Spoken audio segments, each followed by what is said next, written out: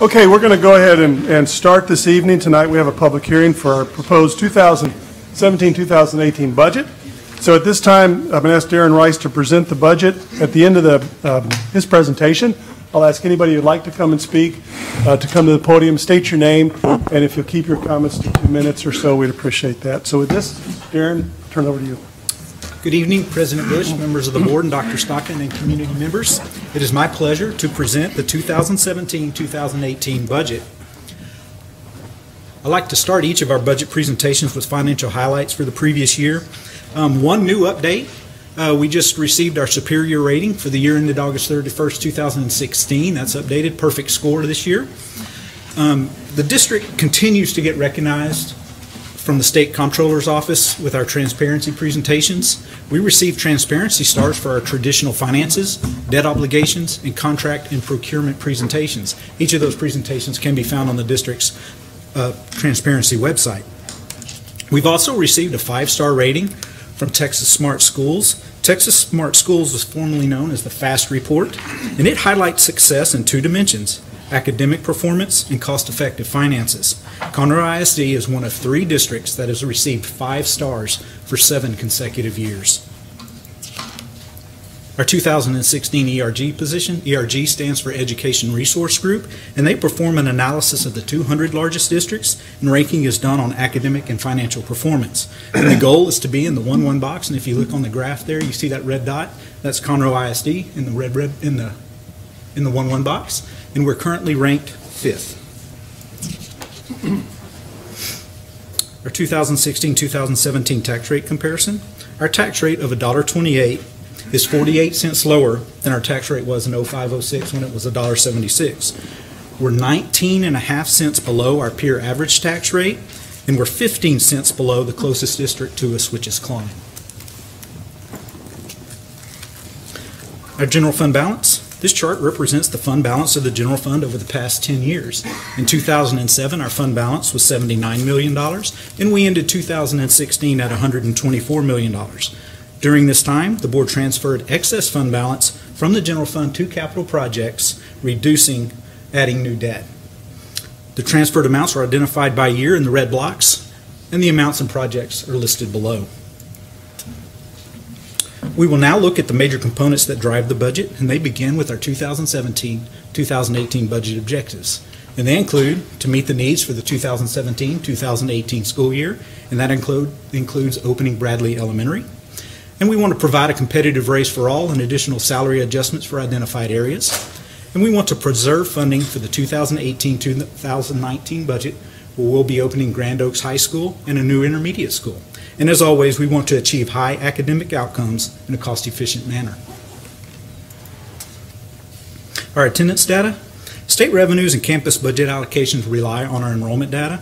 This budget is based on an estimated increase of 1,400 new students and a 94% average daily attendance.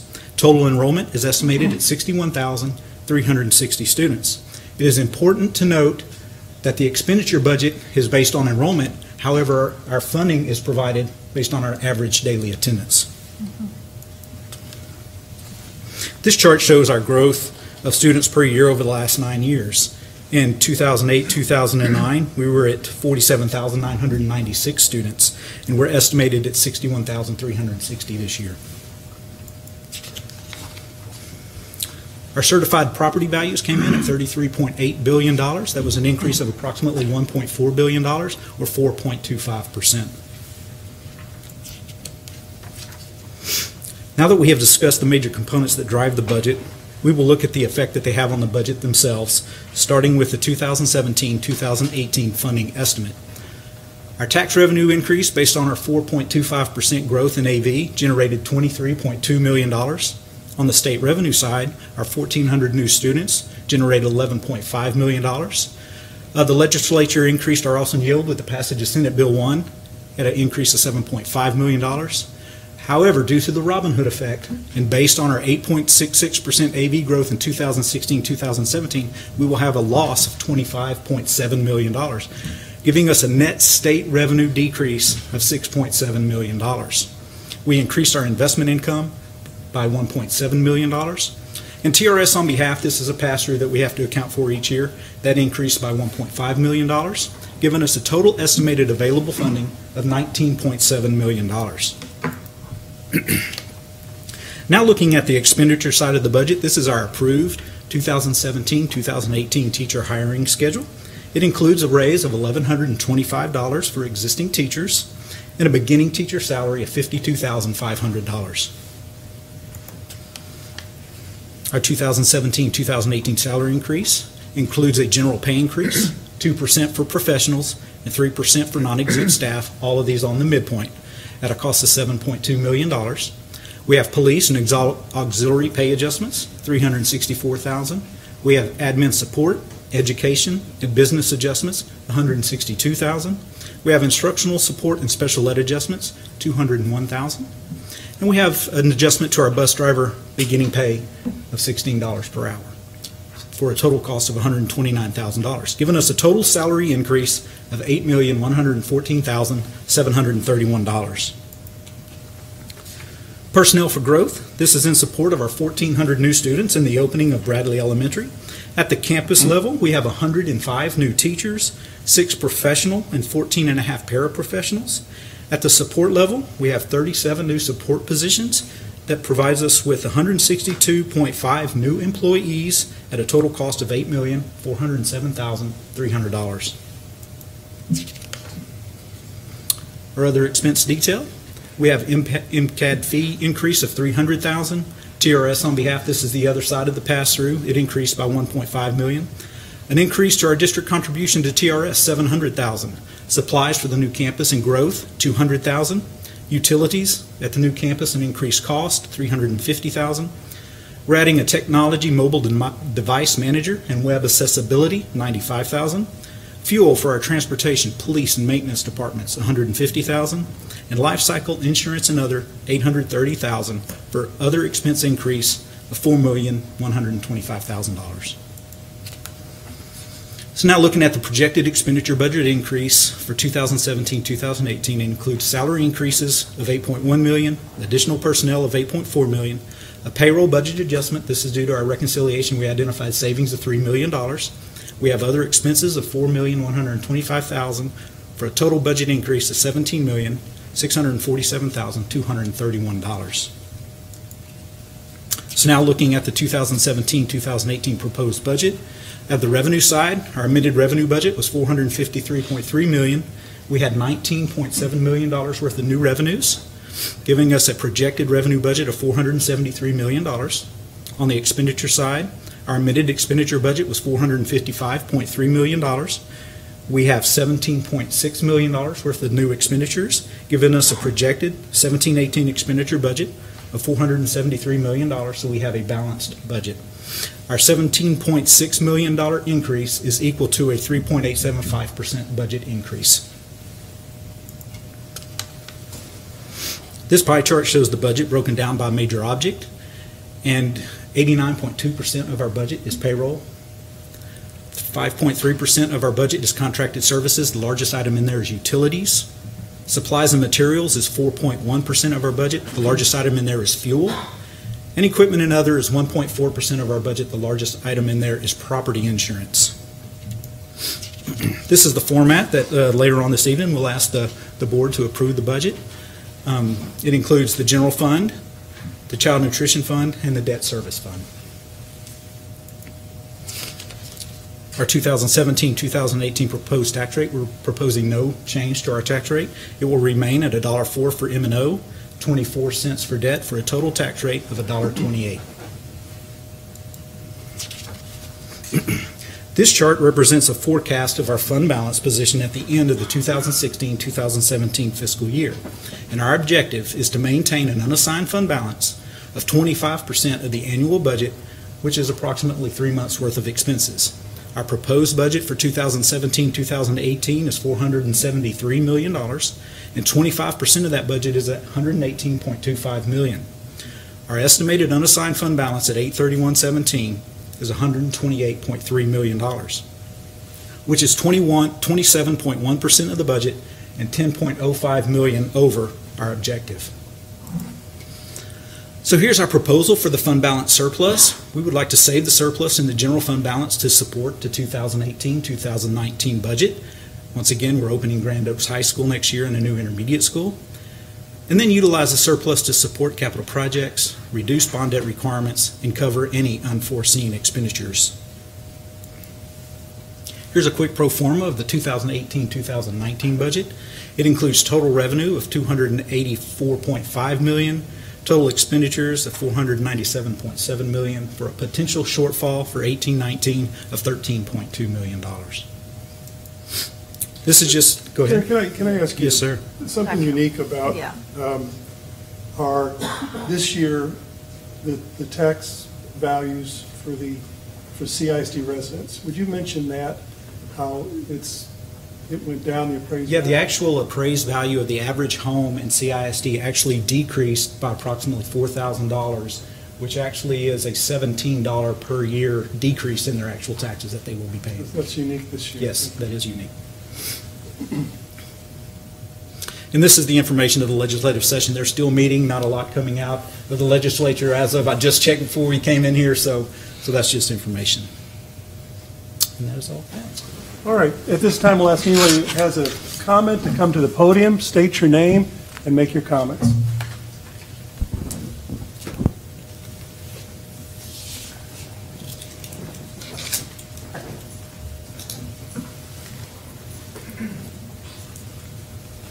How are y'all doing? My name is Matt Beasley. Let me adjust this a little bit. My name is Matt Beasley. I'm actually a product of Conroe Independent School District, and so is my wife. We graduated from the Woodlands High School. I'm class of 2002. Actually, Dr. Stockton started with me at McCullough when I was in 8th grade. And he followed me till I was a senior.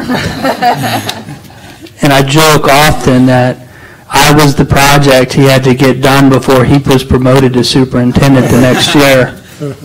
I have a tremendous amount of respect for Dr. Stockton. I walked in, I stood in the back. For any former student that he was a principal of, he would walk away from all you guys and come greet us. That's the type of person he is. Thank you, Matt. I'm here because I have some issues with the budget. Mainly, I've been paying taxes to you guys since I was 24 years old. I haven't had any children in the school district, and that's just how paying taxes goes, and I understand that. Now my son is a kindergartner, and he's going to Powell. However, we live too close for him to ride the bus. My wife has 2 other children that she has to care for. When I went to school, you could get on the bus no matter where you lived. And I understand you guys have a tough job. I respect each and every one of you guys. This is a hard job. And I called you and I missed your call, Ms. Vice President Bush. I appreciate you wanting to know my thoughts on that. It means a lot to me. But when the budget continues to increase, I'm almost to the point I can't pay for that anymore. I can't pay the increasing cost of my taxes in general.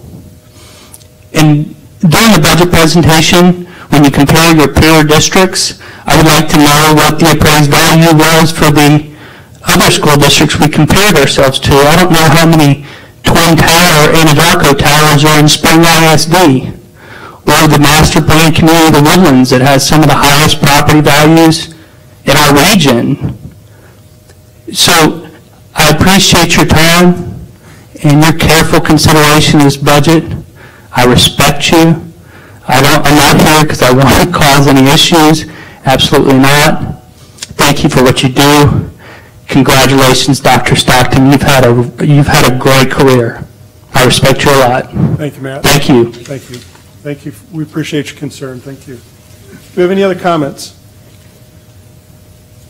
Okay, with that, the budget hearing closes, and I will turn it over to President Bush. All right.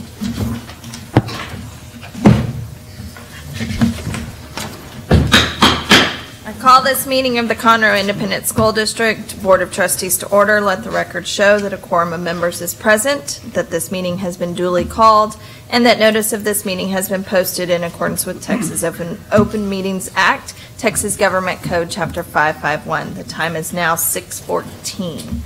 If you will please join us in rising. Mr. Moore will lead us in the invocation, and Mr. Husbands in the pledge. If you are so inclined and feel led to do so, would you please bow with me? God, you truly are the God of all people, in all places, at all times. We pause now as we experience these times of violence and threats of violence in our world, in our nation, and even in our own community. We pray for your spirit of peace, that all people would know that peace which passes all understanding. God, as we embark on a new school year with the excitement and the anticipation of what is to come, we pray that this year would be, above all, a safe one for all of our students, for all of our employees. That the children who come to us would be educated, that they would know that they are loved, that every single person affiliated with this district that these children come into contact with, that they would know that they are cared for and that they are loved, and that we all want to see them succeed in life. We pray that you would place within them not only the knowledge of this world, but an unconditional love and respect for their fellow humans. We give you thanks for the educators, the administrators, the paraprofessionals, the support and the auxiliary staff whom you have called. This truly is their ministry, and they come to this knowing that they're doing it for the children. We thank you for their service and all that they do for this community. Lord, as we set about the temporal business of this amazing district, we pray that your spirit of discernment would be upon all of us. Let us see with your eyes, let us hear with your ears, and let us love with your heart. Lord, we give you thanks for Dr. Stockton and his decades of service to this district. We celebrate his accomplishments and his sacrificial leadership for all of us. As this board journeys through this time of transition, we pray that you would give us your discernment, that you would help us seek what is best for the students, the employees, the stakeholders, and the citizens of this community. And we pray now that you would bless all that we do in your holy name. Amen. Amen. Join me in honoring our country. I pledge allegiance to the flag of the United States of America and to the republic for which it stands, one nation, under God, indivisible, with liberty and justice for all. And the Texas flag. Honor the Texas flag. I pledge allegiance to thee, Texas, one state, under God, one and indivisible. Thank you, Mr. Moore. Thank you, Mr. Husbands. Ms. Godfrey, has anyone registered to address the board? No one has. All right. Item 3A, consent agenda. I have heard no requests to remove anything. Madam President, I move we approve the consent agenda as presented. Second. All those in favor? All right, consent agenda passed.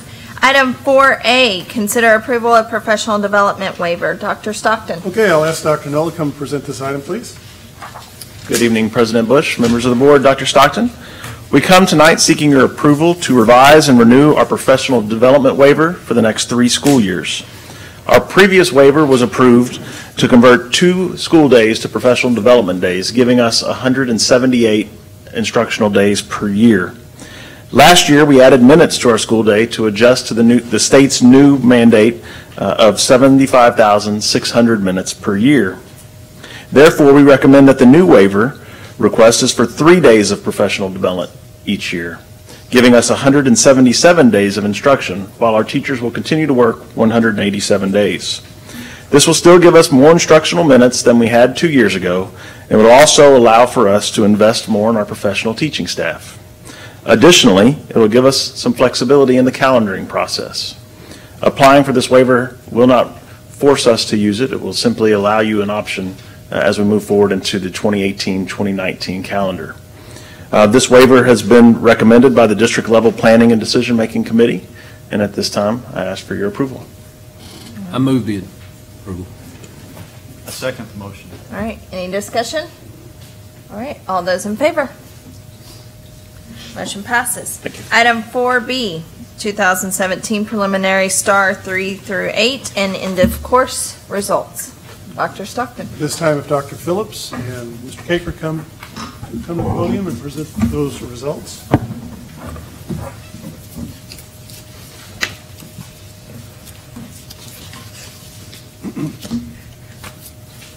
Good evening, President Bush, members of the board, and Dr. Stockton.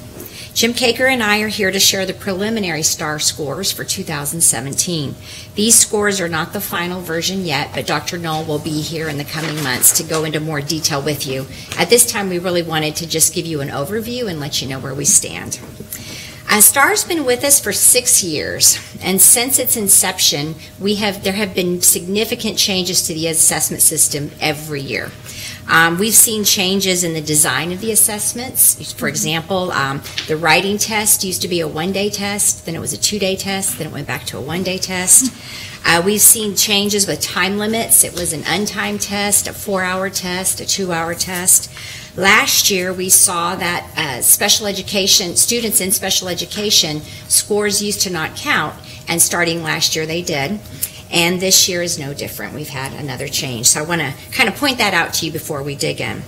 In 2016, we had several versions of the STAR test. For example, STAR A was available to many of our students with disabilities. It allowed for certain accommodations that could be accessed by the students that needed them.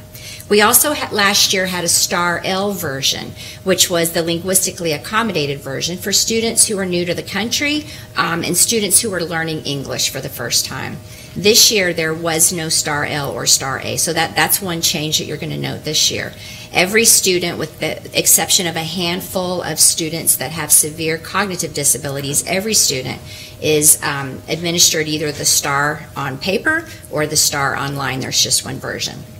So I say all of that to say this. It makes it really tough for us to learn very much from longitudinal data, but we will say that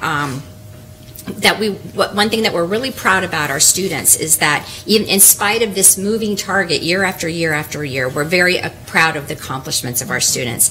I think you'll notice that we continue to achieve high above the state's achievement level, and so the trends that we've seen in the past are continuing to show themselves. So here we go.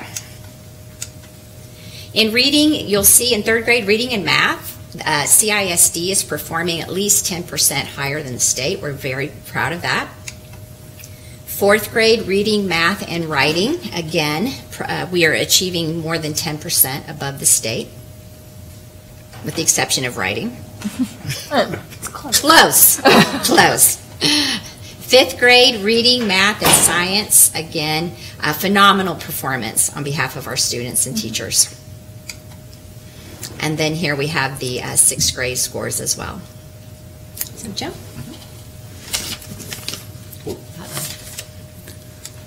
Members of the board, Dr. Stockton, it's my pleasure to present our secondary results. As Dr. Phillips pointed out, we are looking at this in comparison to the state, and as she had indicated, you can see that at 7th grade, reading, math, and writing, we are performing well ahead of the state across the board. The same goes for our 8th grade students, reading, math, science, and social studies, all performing extremely well. And if you move now to end of course with English 1 and English 2, while we're not where we want to be, we know we're ahead of the state and we're working to continue to improve. And if you look at Algebra 1, Biology, and U.S. History, our results are very strong with 89% in Algebra, 91% in Biology, and 97% in U.S. History. So preliminary results, but a strong showing for Conroe ISD. And much credit goes to our teachers and administrators on our campuses for working so well with our kids. Any questions? No. Thank you. Thank you. All right. Item 4C, elementary and secondary summer school report. Dr. Stockton. Okay, I think I'll ask Dr. Phillips and Mr. Taker to present that, since they're standing there. Good evening.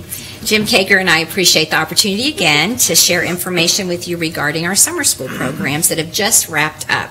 We've been very busy this summer, but most importantly, our students have been having a lot of fun learning.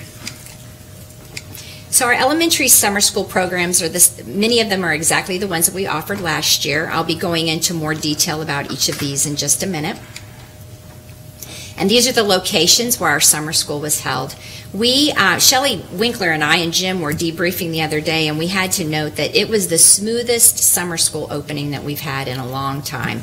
These are very capable assistant principals that have taken the helm as principal, and so we were really impressed with what we saw. I do want to note, typically our principals are here to meet you, but because tomorrow is the first day of school, we went ahead and gave them a break on that so they could get ready. So once again, we had the Passport to Learning and Tuition program. It's a program that really targets students that attend Title I campuses to support them in the areas of reading, writing, math, and science.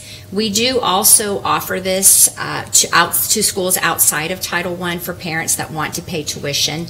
And so this year we had 1,107 students that came from Title I schools participate, and then we also had 55 tuition-based students for a total of 1,162 students. The other program is our bilingual program that we offer every year. As you know, the federal government requires that we offer this for pre-K and kindergarten students. Our kids in Conroe are very lucky to be able to also attend if they're first and second grade bilingual students. The dates for these, it was a full day program from June 7th to June 29th, and we had 891 students participate. The ESL program is very similar. This targets students who speak English as a second language.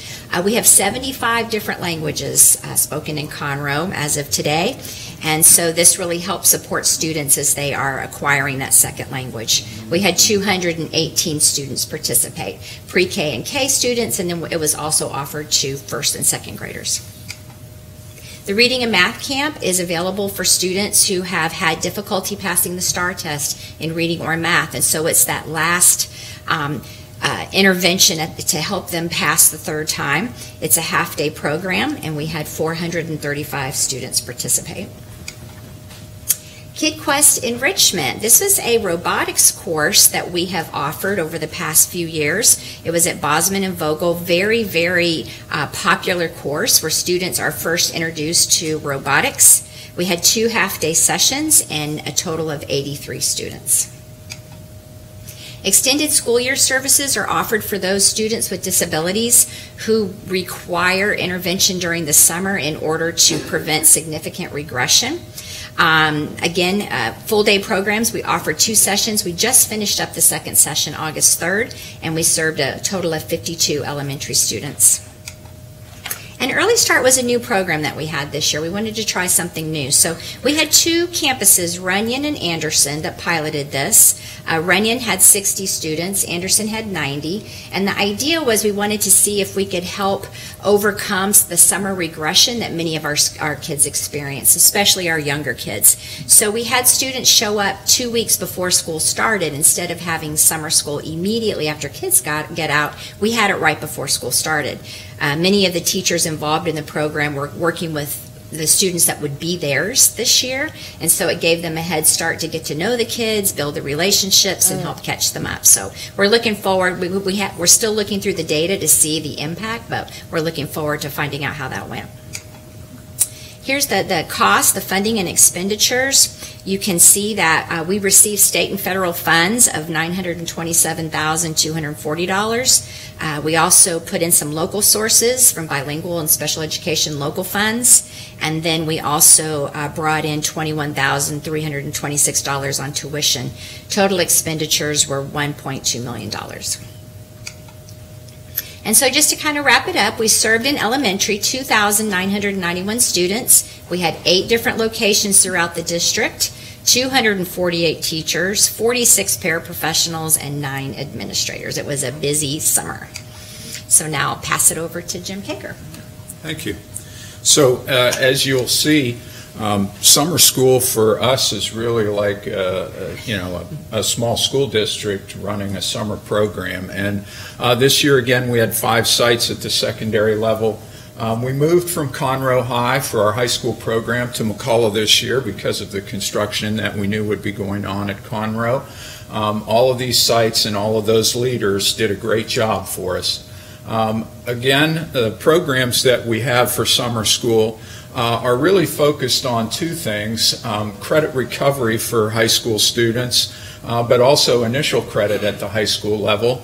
And then for our junior high students, we have acceleration of credit opportunities as well as equivalent of credit recovery, students that didn't do well to be able to retake the STAR test and also to gain credit from a course they may have failed in the summer as part of the state requirement. And then we have the ESL Academy that we offer in the summer to junior high students and high school students, along with a GED program, and then the extended school year for our special needs students.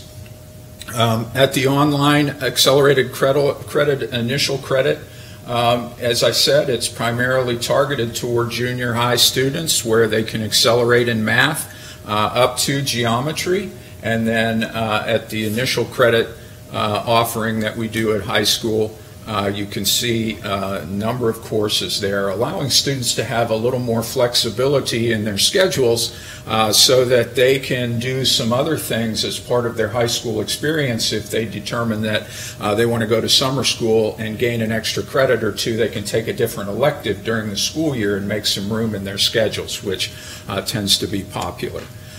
You can see that financially, we do a good job of working to use tuition to help support the cost of our summer school program. Certainly if we find there are students that need tuition support, we're there to work with them and help them with that tuition responsibility. In terms of our secondary summer school summary, this year we had good numbers again. We served roughly 2,500 students at the secondary summer school programs, over 800 in the high school, over 500 at the junior high level, 116 students in our ESL Academy, and a good overall performance, 350 initial high school credits earned, 552 repeat or recovery credits earned, so very positive overall to help our students be successful.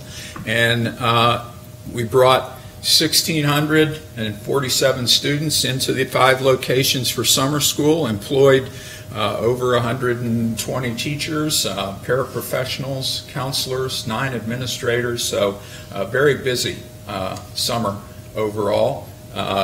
Totaling 4,500 students in 13 locations. As I said, it's like a small school district running in the summer. And I have to say, with a number of the people in the room tonight that are responsible for putting the summer school program together, we couldn't do it without the excellent support of our support staff here in the district, everything from our financial services and our human resources departments for making sure that finances run and people get hired, to our custodial support that goes on all summer to keep these programs going, and of course transportation, which makes it possible for many of these kids to attend summer school. And this year we really turned a lot of the work of summer school over to Shelley Winkler in the elementary office, and she did a fantastic job of coordinating for the whole program. It ran as smooth as it ever has, as Dr. Phillips pointed out, and we're just grateful to all of these folks that made it possible, and grateful to you, the board, for supporting our summer school program, because it really does make a difference for our kids. Any questions? No? All right. Thank you very much. I have a comment I'd like to make. Yes, sir. I just want to commend the entire administration and everyone here that we have such great intervention programs to try to make sure that our students aren't regressing but that actually they're progressing. I mean, many of the students in Mr. Caker that are coming back are taking these credits to add to their resume, so to speak, so that they can take additional classes this fall and again next spring.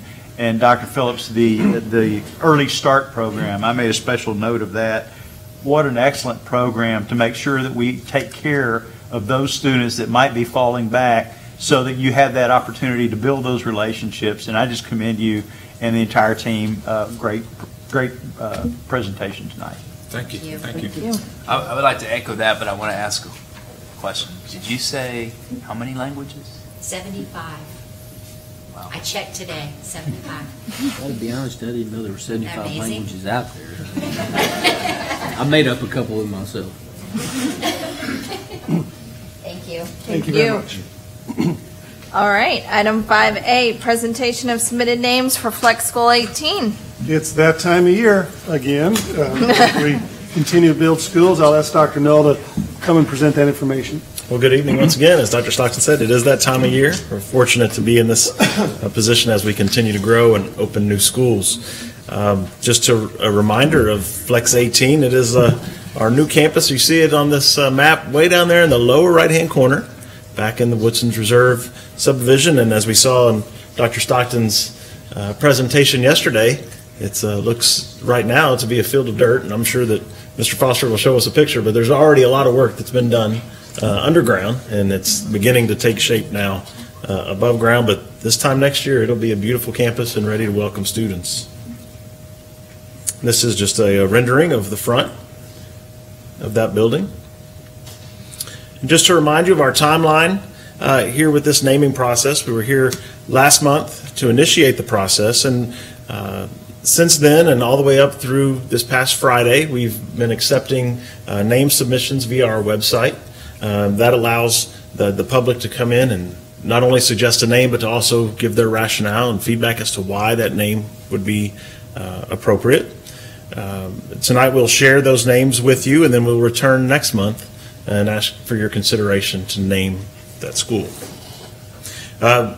Over our just a little less than a month of submissions, over 1,000 individual submissions came in. So our online feedback process is really effective. We get a lot of participation, so it's been great.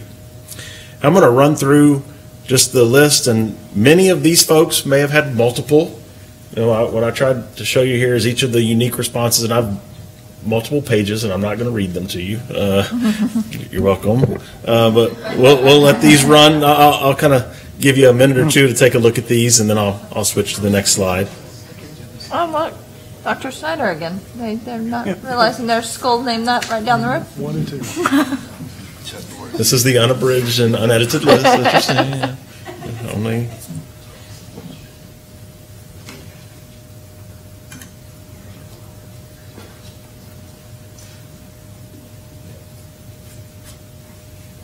All right, we'll go to the next one.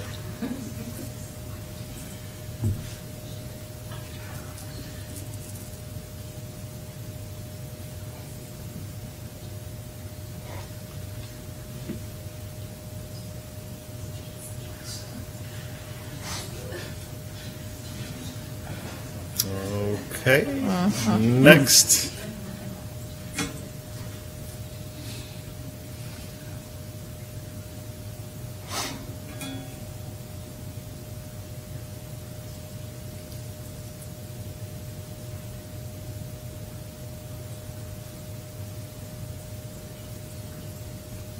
And finally, our last slide.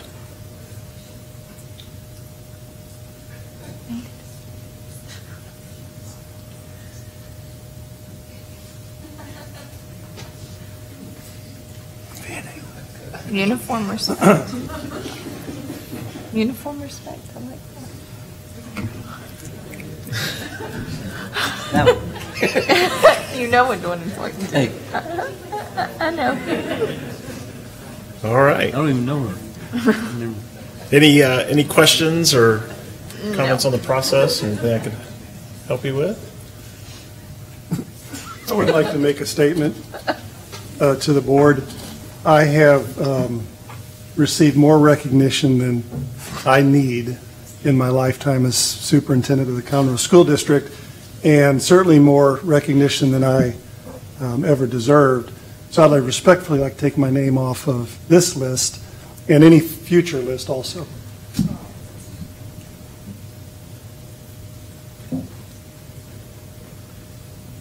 So noted. Thank you. What else do you say? Not necessarily agreed to. We make no promises. That's about all. All right. Item 5B, select the design build project delivery method for life cycle replacement of the stadium scoreboard systems project. Dr. Stockton. At this time, I'll call Easy Foster up to present that item. It's that time where our scoreboards at our stadiums are coming to the end of their life. So that's this item. Easy.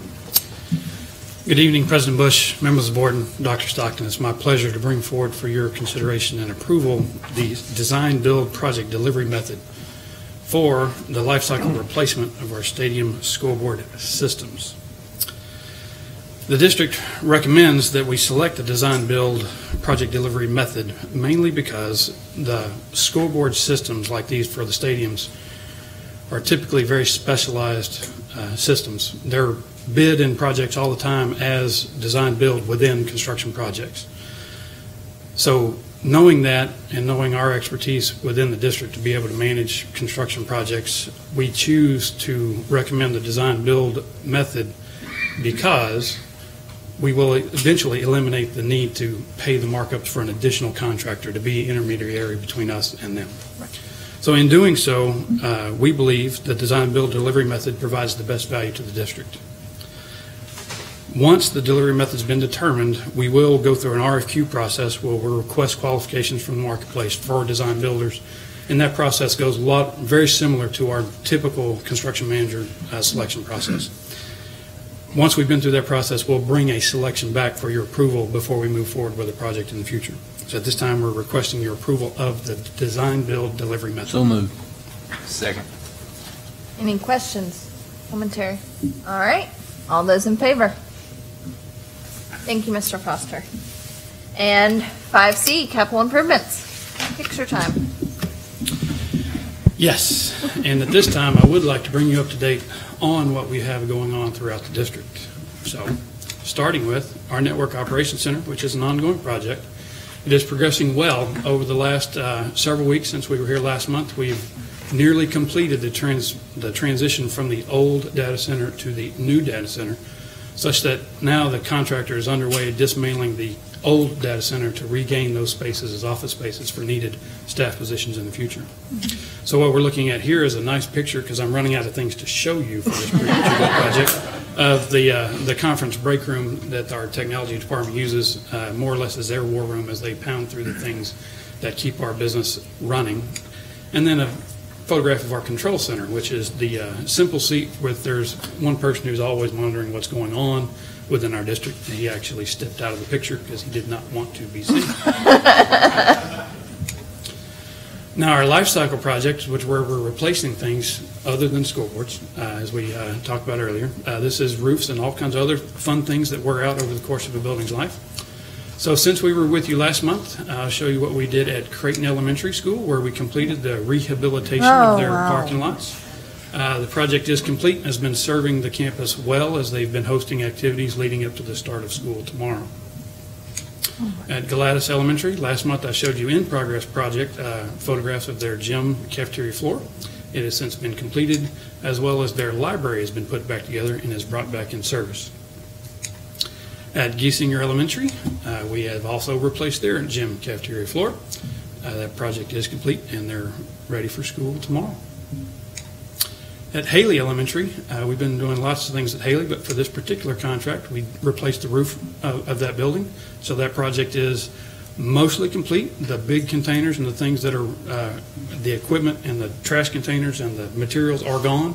The contractor is still going to be on site for the next couple of weeks, buttoning up details in the evenings and weekends to complete that project. At Conroe High School, last month I showed you the tennis courts that had just been started. We have since resurfaced them, so they have a nice fresh surface to enjoy for this coming school year. At Hawk, we did the gym. The last month we started the fume hood for the chemistry, so we've added some additional facilities there so that the science programs can teach the full science curriculum. At Oak Ridge High School, we have completed the refurbishment of their track surface, so it's new lines, new stripes, of what we would typically do about halfway through a track's life cycle. At College Park, again, we have completed their tennis court surfacing, so they've got a fresh new surface to play on this coming school year as well.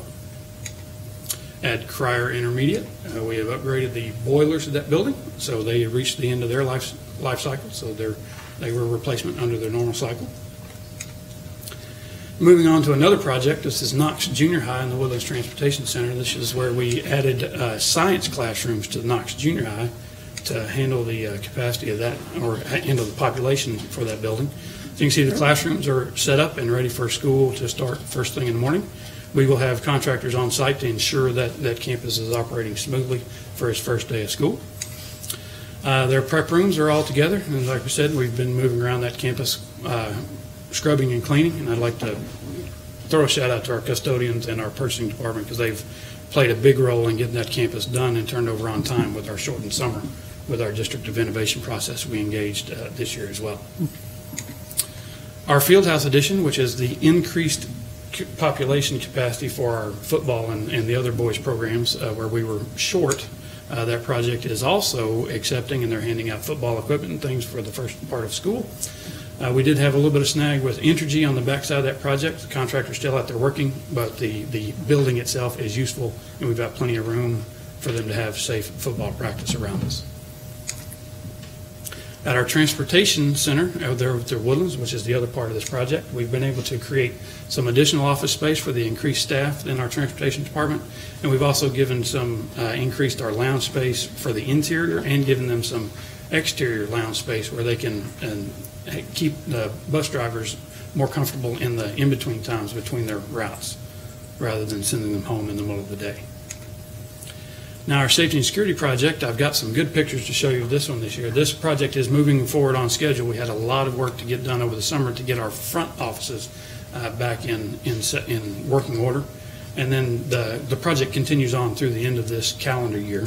But we at Armstrong, we upgraded the security of their front entry.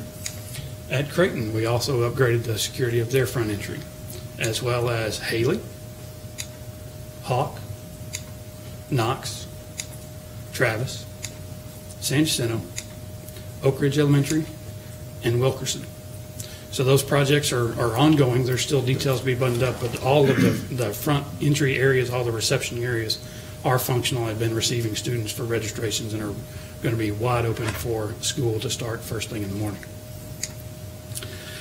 Moving on to Lucille J. Bradley Elementary School. This school is opening for students for the first time tomorrow, and just like at Knox, we will have our contractor and have presence on site to make sure that building opens very smoothly because it'll be under its full load for the first time tomorrow morning.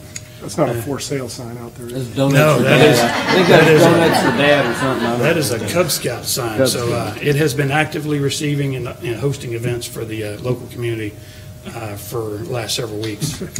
The interior is coming together nicely. The classrooms are set up and the teachers are all eager and excited to go into the education environment tomorrow. At Grand Oaks High School, this project is on scheduled to open in August of 2018, so we're about a year away from opening this campus. As you can see, the outline of everything is there, so if it's going to be on that site, it is underway currently. You can see very clearly the baseball, the softball, the football, the tennis, and all the athletic facilities are progressing very nicely. The building itself is coming along very well, so this is just a look from the inside, so you're going to get to start seeing this building come together. It's a very impressive facility, and this is a view through Main Street into the Dining Commons Library, looking back into the fine arts and athletics wings of the building. And this is just kind of give you an idea what the insides or the guts of our auditoriums look like, and it is progressing just as we would like it to. Flex 18, which if you were at Celebrate Our Schools yesterday, it's going to look like we made a lot of progress overnight. We're in the paving portions of that project, and the building structure is being erected. So the building slab is moving just ahead of the building steel, so it is on schedule. It is scheduled to open at the same time we open Grand Oaks about a year from now. And you can see it's coming along very well. So another major project we had underway is at Conroe High School. This project is on schedule, scheduled to be complete in December of 2019. So the first phase of the project was really to get the infrastructure and all the stuff on the campus done so that we can facilitate school while we're under construction. So you can see just from the overhead view, we did a lot of utility work. We relocated the bus loop, which was formerly Wilson Road, around the construction site, which is on the left-hand side of the screen. Have all the air conditioning and plumbing and all the other infrastructure for the cooling and the chillers and all the other electrical upgrades we had to do to make this project happen. All that stuff is underground. The project is complete exactly where it needs to be for school to open tomorrow. We've been working with security officers to make sure we facilitate student traffic from the main campus to the annex to the rotunda and the band hall and the CTE buildings in the back. So we're looking here from the main building towards Longmire Drive, and then we've got a clear bus drive all the way through the middle of the campus, and everything is scheduled to open. Here we will also have a presence on site tomorrow to ensure that everything operates smoothly, and then we're going to jump headfirst into the construction of the building addition as soon as the traffic slows down. And the purpose of phase one is to build so that we can build a classroom addition which will actually house the students as we move throughout the main campus doing our invasive maintenance progress and upgrading the air conditioning systems and electrical systems in the main portion of that building. And that is our update. All right. Thank you, Mr. Foster. Item 6A, consider award of RFP number 17-01-01A, contracted educational services, professional development, and educational consulting services. Okay, Mr. Rice, if you'll come up for not only that item, but the several items after that. Yes. Long list this evening.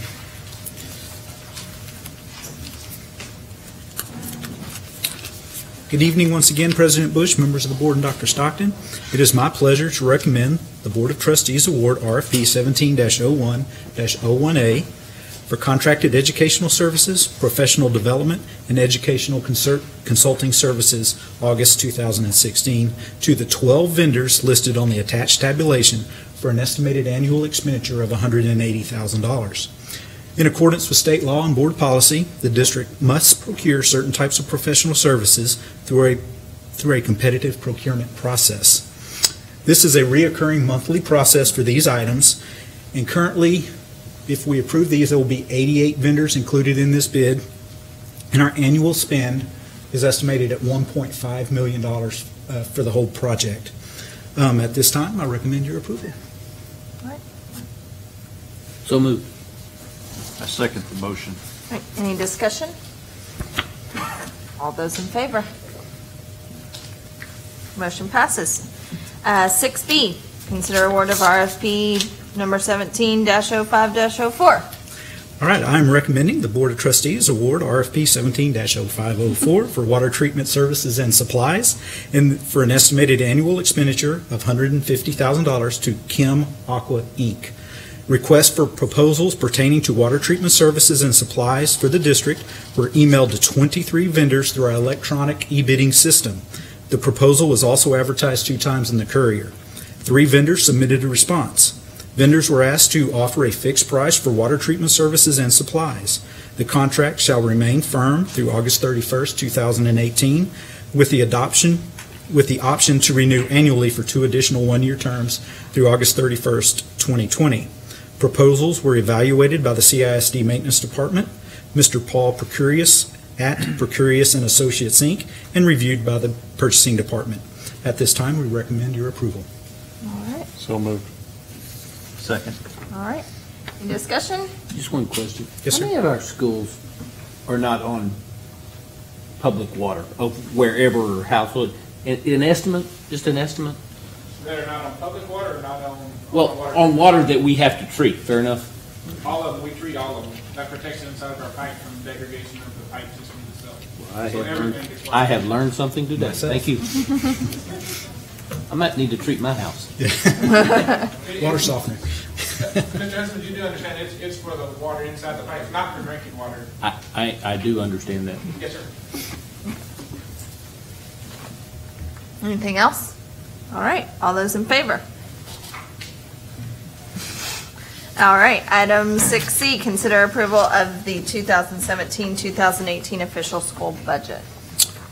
It is my pleasure to recommend that the Board of Trustees approve the 2017-2018 official school budget as presented and discussed in the public hearing and as recommended by the District Level Planning and Decision-Making Committee. The budget is attached to this item in a format that is required for approval, that is first by fund and function, and second by fund, function, and major object. At this time, I recommend your approval. No, not yet. Motion? So moved. Second? Second. All right. Discussion real quick. I really want to point out what Darren and Dr. Stockton and I have been talking at length about over the last few days. He did an amazing job yesterday in pointing this out. Dr. Stockton did in our Assembly of Schools, and again today at a presentation. Our state funding keeps decreasing, and I know we had a public comment about the consequences that the appraisals are having on our taxpayers, and that is not something that this board takes lightly at all. Unfortunately, we don't control that. What we control is what we're doing to provide the best education possible for our students at the lowest tax rate possible. And I think that this board has overwhelmingly done a very good job of that, with opening a brand new school this year and having a budget increase of less than 4%, with continuing to take care of our staff. But when you boil the numbers down, and I asked Mr. Rice to look at this for me, in 2009-2010, our state funding was $121 million. If you noticed on this budget, our state funding is less than $100 million today. And in that time, our enrollment has increased by over 23%, almost 24%. Yet our state funding's decreased. This year, it'll be at 25% of our state budget. That's a huge disparity. And so, we have everywhere across the board asking for property tax relief, but that needs to come from the state. We need true public education finance reform at the state level for us to be able to do anything about that. Today, if we were funded from the state at the same 40% that we were funded in 2009, we would have $80 million more coming from the state. That's a lot of money that our local taxpayers are making up that could provide tax relief for them in a lower tax rate. So I really wanted to drive that home, because I know that we are seeing the push for property tax relief, and we're hearing comment about that. But this board, unfortunately, with having the state decreasing our funding every single year, we can only do so much. And so I really wanted to make that really drive, especially when you pointed out to me that the actual physical amount of dollars had shifted. It's not just a percentage. Right. We're actually getting less money than 8 years ago. That's a big deal. So. That's a great point. I'd like to commend Mr. Rice and his staff in Yes. working so hard to give us a balanced budget. I've looked at some of the other budgets from our surrounding districts, and at least their initial presentations, many of them are looking at running a deficit budget this year. And that is a big deal for a district this size to be able to present a balanced budget, and I commend you and your staff for working so hard to bring that. Thank you. Darren is known, I don't tell you anything you don't know, but he's known statewide as an expert in the formula. And he gets this district so much efficiency from using the formula to the best of our ability. Yes, we're getting less money, but you should see it if he didn't do his magic. Oh, yes. And it's really critical how you put the components together, because it's not just how much tax you pay or what the appraised value goes up, because one thing robs from the other. I mean, you give it to the left and it takes it from the right, and he's a master. So I commend you. Thank you so much. Thank you. Thank you for being here. Well, and we've seen other districts that are raising their tax rate because of this very issue. Our neighbor to the south, South Spring ISD, went up by 4 cents. We're seeing other districts that have not the enrollment growth that we have, that are having larger budget increases, even though we have higher enrollment growth. And that says something about the way that it's managed at our administrative level. I really appreciate the hard work that y'all put in. Thank you. Thank you. Anything else? I'd like the floor if I may. My comments are around just in general. I think a lot of places are really watching budgets very closely. Mm-hmm. And I think that, we're having to increase our budget, but a lot of that increase is in the growth of our school district. And if our school district continues to grow, then we're going to continue to build schools, and we're going to continue to be the largest employer in the county. And we're going to continue to do that. In my mind, what Mr. Rice started off with, we are probably, I'm going to just stick my neck out there and say probably the most financially efficient school district in the state of Texas, and probably in the United States of America. And we've got some bond folks here tonight that are going to help us to try to refinance some of our debt. And one of the reasons that we can refinance our debt and get a lower rate is because we are so financially strong. If we weren't strong, we'd have a lot of other issues that other school districts may be having. And so I just want to make sure that we get out there and get the message out there to the public, because people are going to say, well, you just voted to increase your budget. Well, we didn't nonchalantly vote to increase anything. There's a lot of work that goes into that. There's a lot of review that goes into that. We've actually lowered our tax rate 1.5 cents over the last 6 years. Yes, assessed values went up, but that money doesn't go to the Conroe ISD. It goes to the state of Texas through what's called the Robin Hood Act. And we don't have any control over that, as Mrs. Bush said. So I really feel very strong that we have a very good, financially efficient budget. We've had reports here tonight that show the academic excellence that we have in our school district.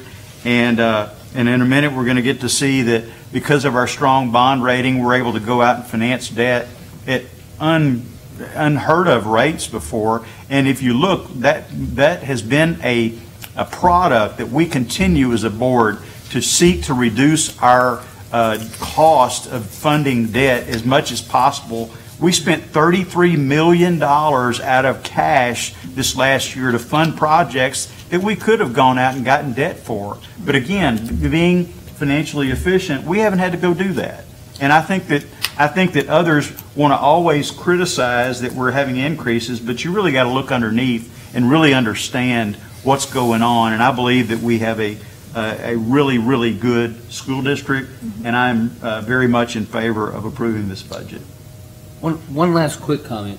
The 3.8% does not tell the story, because when you look at a business or somebody who increases their budget 3.8% because of the growth, as Mr. Sanders pointed out, I don't know what percentage of that 3.8% is because of growth and is not, but I do know this. We spend roughly $800 out of, instead of $7,000, we spend $6,200. Is that close enough? Very close. $6,200 per student, consistently always behind the state average.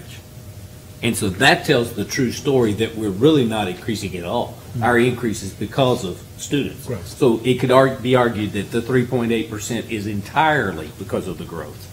I don't know that for sure, because the cost of electricity or gas or whatever can go up. But I can say when it works out, we're behind that state average, and that tells the real truth of that we're cost efficiently educating children along with a graduation rate successfully.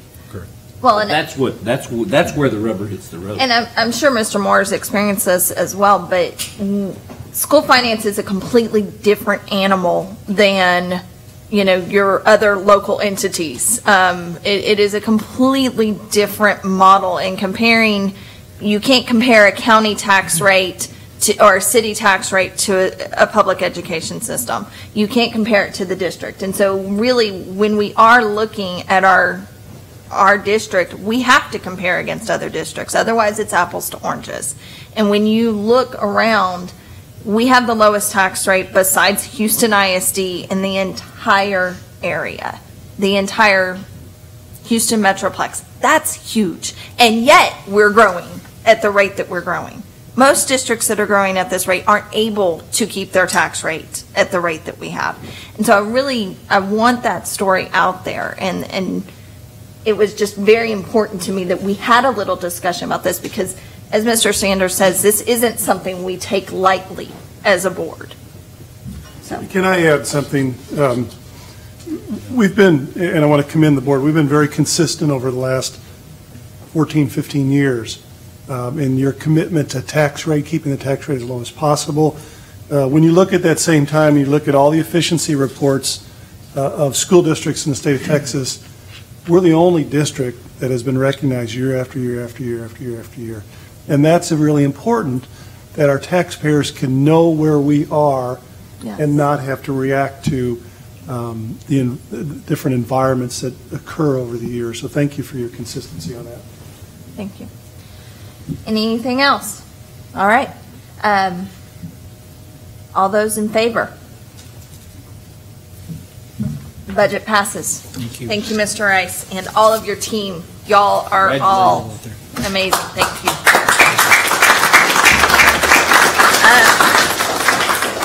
Item 6D, consider, adopt, and set by order/resolution the 2017 ad valorem tax rate. Want me to go ahead? Okay. Tonight, I am recommending that the Board of Trustees approve the attached order resolution to adopt a 2017 tax rate of $1.04 for maintenance and operations and 24 cents for debt service per $100 of taxable valuation to fund the 2017-2018 official school budget. As has been presented and discussed, the above noted tax rates are required to fund the maintenance and operations and debt service budgets for the 2017-2018 fiscal year. The total combined tax rate of $1.28 per $100 is the same as the prior year. At this time, I recommend your approval of the 2017 tax rate. I move that the property tax rate be increased by the adoption of a tax rate of $1.28 per $100, which is effectively a 2.94% increase in the tax rate. Second? I second the motion. All right. As we did last year, I want to make sure we note, yes, we have to phrase it this way to where it says it's an increase. That is because of the assessed values. It is not that our rate is going up. I know we had much discussion just now about that, but I really want that on the record. And as Mr. Rice pointed out earlier during the public hearing, the average home in Conroe ISD has actually seen a valuation decrease. A lot of this increase in assessed value is because of new property coming online. And so that's a big deal. And so I want to make sure when getting this that that's noted. All right. Anything else? All those in favor? All right. Motion passes. Tax rate is set. Item 6E, transfer of unassigned fund balance to debt service fund. Yes, I recommend that the Board of Trustees approve the attached resolution authorizing the transfer of $16 million of unassigned fund balance to the debt service fund. The above noted fund balance transfer of $16 million is required to service the debt during the 2017-2018 fiscal year and minimize the 2017-2018 tax rate. I just have a presentation here. We've seen this every month. This is just showing that we do have the fund balance available to perform this transfer. At this time, I recommend your approval. So moved. Second. Any discussion? I just have a quick question. Yes, what sir. will be our percentage after that transfer is made? Our percentage of the fund balance? We're estimating it, I can't, 27%, Okay. I think was where we're at. I mean, I thought it was that. I just want to make sure. I'm sorry, not 27%. What were you going to say, Mr.? No, nothing. Yeah, 27% we will have compared to our budget, if that's what you're asking. That's what I'm asking. And that's at the end of the That's budget the end year. of 16, 17, this Your year. projections for 18 notwithstanding. Okay. Correct. All right. Any further discussion? Those in favor? Motion passes. Item 6F, Chapter 41 status, consider option selection for property wealth reduction per resident student. Mr. Rice. Please bear with me, this is kind of long here. I recommend that the Board of Trustees select option 3, purchase of attendance credits from the state to reduce its wealth per resident student. Conroe Independent School District's wealth per resident student and weighted average daily attendance, or WADA, is estimated by TEA at $453,330. Conroe ISD's wealth level falls between the equalized wealth levels of $319,500 and $514,000 as established by the TEC. Districts whose identified wealth level falls between $319,500 and $514,000 per WADA are not required to pay recapture unless their adopted tax rate exceeds the compressed rate plus 6 pennies. Under current law, a district with property wealth per WADA above $319,500 must select one of the following 5 options to reduce its wealth per resident student, and those options are: to consolidate with another district, detach property, purchase attendance credits from the state, which is option 3, that is what we're recommending. They can contract to educate non-resident students, or consolidate tax bases with another district. Since Conroe ISD's wealth per resident student has not reached the recaptured EWL of $514,000, the selection to reduce our wealth per resident student is simply an administrative process. TEA recommends that districts in our property wealth position choose option 3, since it is the least extreme of the choices available. The district feels that option 3 is the most appropriate selection. At this time, I recommend the board select option 3, purchase of attendance credits from the state. I move we approve as presented. Second. Okay. Any discussion? All those in favor? All right. Item 6G, consider and adopt an order authorizing the issuance of Conroe Independent School District unlimited school tax refunding bonds. I'm going to stop there. Before I get started, I'd like to point out we have Mr. Tom Sage with Andrews Kurth. He'll be here to answer any question. And then Mr. John Roebuck, the district's financial advisor, is here to answer any questions. And Mr. Roebuck will have a quick presentation for us on this item. At this time, I recommend the Board of Trustees approve the order authorizing the issuance of Conroe Independent School District unlimited tax school refunding bonds, setting certain parameters for the bonds, authorizing the superintendent and chief financial officer to approve the amount, the interest rate, price, including the terms thereof, and certain other procedures and provisions related thereto. The parameter order is for the sale of Conroe Independent School District Refunding Bond Series 2017.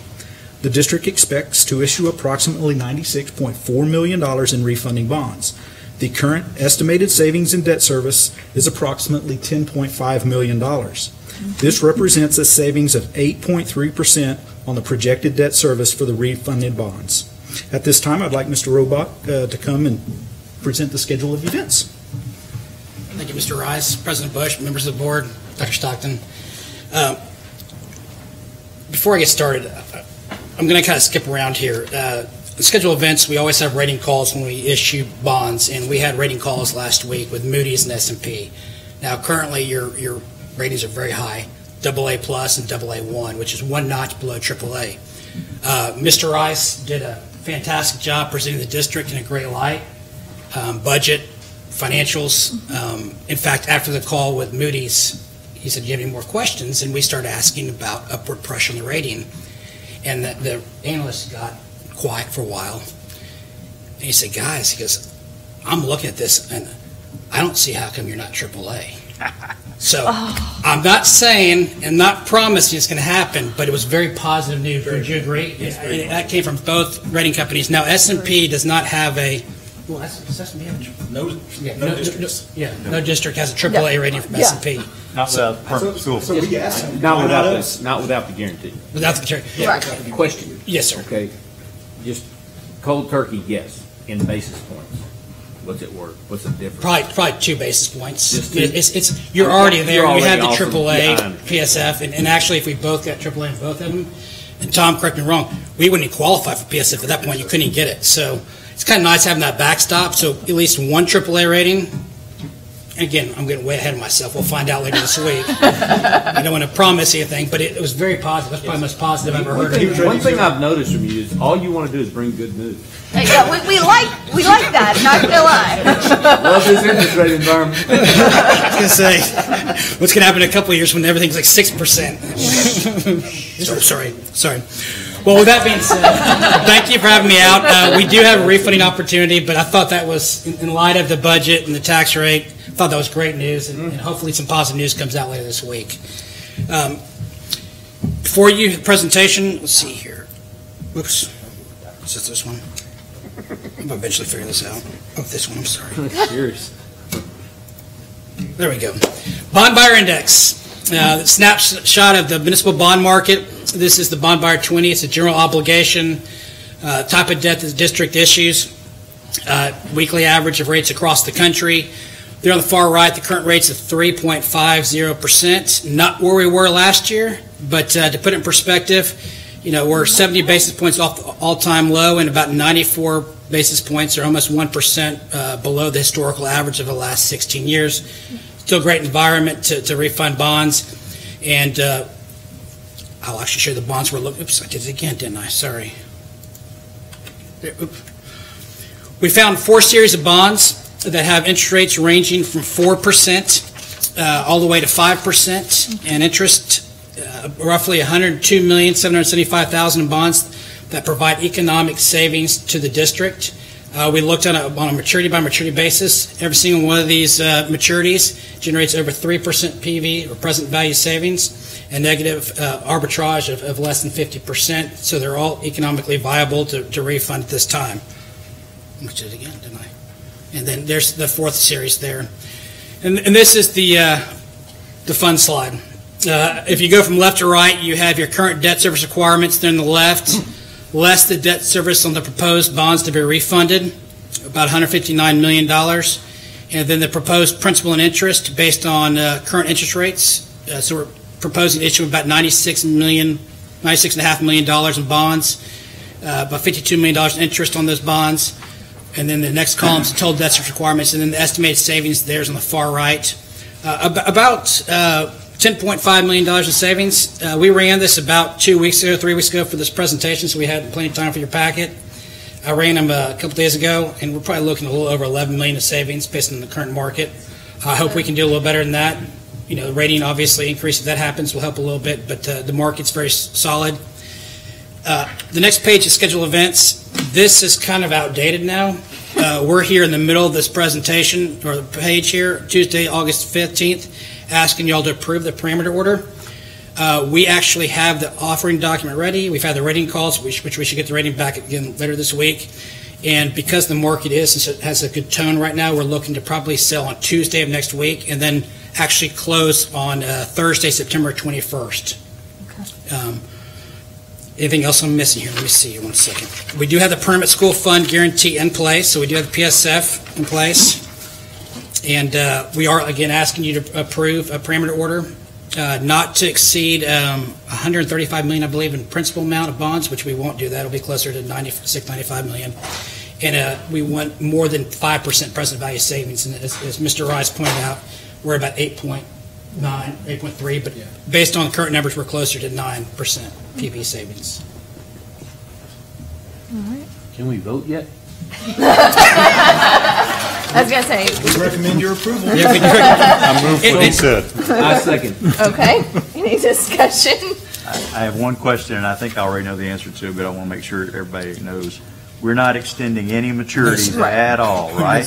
No, this is purely for interest cost savings. We're not extending the debt. So it's like if I were refinancing my mortgage and I had a 30-year mortgage 5 years ago and I refinanced it today, I owe 25 years. This is just refinancing it over 25 years, if that were the case. That's correct. Okay. We are not issuing debt past the final year of the bonds we're refunding. That's what I expected. Thank you. All right. Anything else? Thank you. We do love good news like this. All those in favor?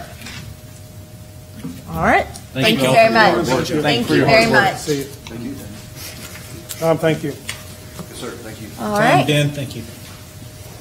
Item 6F, financial reports. Mr. Rice. I ran out of water. All right, good evening. It's my pleasure tonight to present the financial statements for the month of July. As always, these statements include our general fund, debt service, child nutrition, and self-funded insurance. The first statement we'll look at this evening is our balance sheet for the month. Our balance sheet includes our assets, our liabilities, and our fund balance. Each month, we like to look at our cash and investments, make sure that they're working for us. We'll concentrate once again on the general fund. We have cash on hand of $500. We have bank deposits of $1.6 million. We have investments in the state pools of $88 million. We have our short-term investments, that's investments less than 1 year, of $44.6 million. And we have our investments with TCG Investment Advisors, $51.4 million for total cash and investments of $185.7 million. The next statement we'll look at this evening is our income statement. The income statement includes our revenues and expenditures and fund balances. Our revenues are broken down into 3 categories. That's local and intermediate sources, that's state program revenues, and our federal program revenues. If we look at the detail of our local and intermediate sources, we can see that in the general fund and debt service fund, property taxes is the largest generator of revenues for those funds. In food service, it's food sales, and it's premium contributions and our self-funded insurance. Projected fund balance in the general fund, we just saw this. We're looking at a projected increase of $9.5 million. As we work through the audit process and everything, it would not surprise me if that inches up just a little bit. Fund balance in the debt service, once again, we just saw that $4.6 million increase, and that is after the $16 million transfer. Projected fund balance in child nutrition, we're looking at an increase of about $800,000 in that fund. And our 2015 bond referendum status update. We currently have expended and encumbered $302.9 million. We have an estimate to complete or further expenditures of $212 million, leaving us with a projected forecast of the program of $515 million, leaving us with a favorable contingency of $5.4 million. I would like to point out, if we look at Grand Oaks High School, we have decreased that projected forecast by $2 million. As was presented to the audit committee, we did have some identifiable savings, so that's about a $2 million worth of savings, and it includes items like the mass grading of the site, reduction of the masonry project, field engineering, spoils hauling, wood paneling, all these various projects added up to that savings. Self-funded insurance for the month of July, we had total revenues of $3.6 million, expenses $2.7 million. Now that does include, if you see on that line item, the rebate from Memorial Hermann of $1,060,000. And that leaves us with revenues over expenses of $910,000 for the month. And participation at our wellness center, we had 375 visits for July. Still pretty close to a break even, isn't it? Even in a summer month. Well, without that rebate. I mean, it's not over, but it's not over, but it's. Looking at August, just to give you all an update to the 15th, we're at $2.5 million already in claims. So August, we're hoping we hang on there. Yeah. Our investments for the month of July, par value of our portfolio was $396.4 million. Our pools were yielding 1.13%. Our shorter term investments, 1.31%. Our investments with TCG Investment Advisors, 1.21%.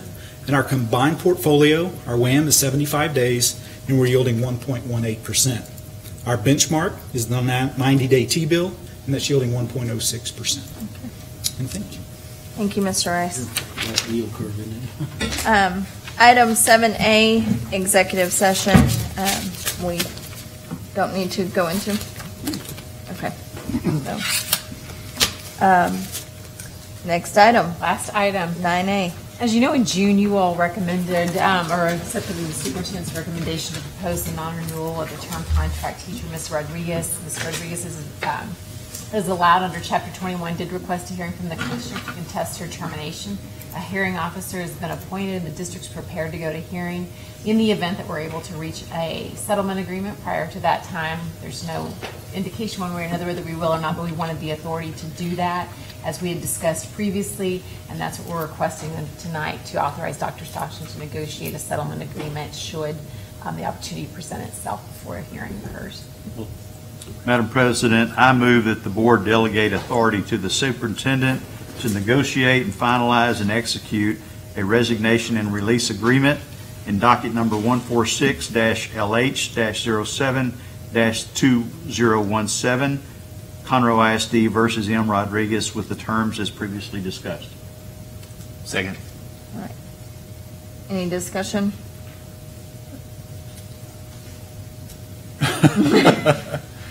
Trying to decide if I can ask this question in open session, so no discussion at this time, Madam President.